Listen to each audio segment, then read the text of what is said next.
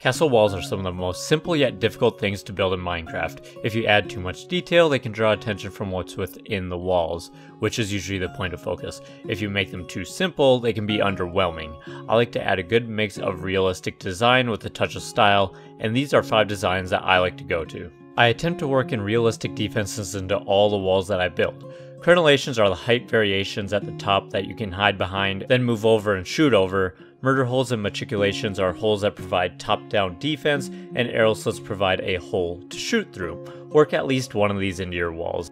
Number 1 is a small wall with crenellations on top. Not necessarily used for a main wall due to its small size, but effective where I don't need the height that the others provide. Notice on top that I use trapdoors as added protection between the crenellations. Number 2 is a similar design but with added detail for a larger scale. This is a wall that I've used in the past for outer walls for a city. They're intimidating and functional. Number 3 is more of a fantasy design. If you want to incorporate vegetation and add color, this wall provides a platform for leaves or other plants, great for a more natural feeling. If you have a garden around your castle or a forest, this is probably the one that you want to use. Number 4 is my attempt at a highly realistic wall, and maybe even my favorite. Pay attention to the deep tunnels provided for the murder hole, arrow slits, and stone to brick gradient.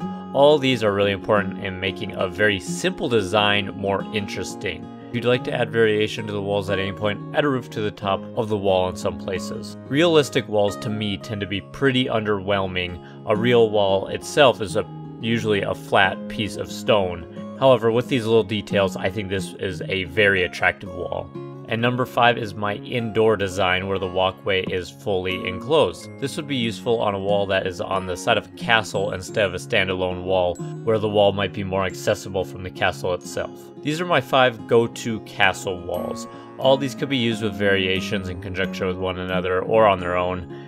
Figure out which style is most suitable for the area that you're building in and comment below which one you liked.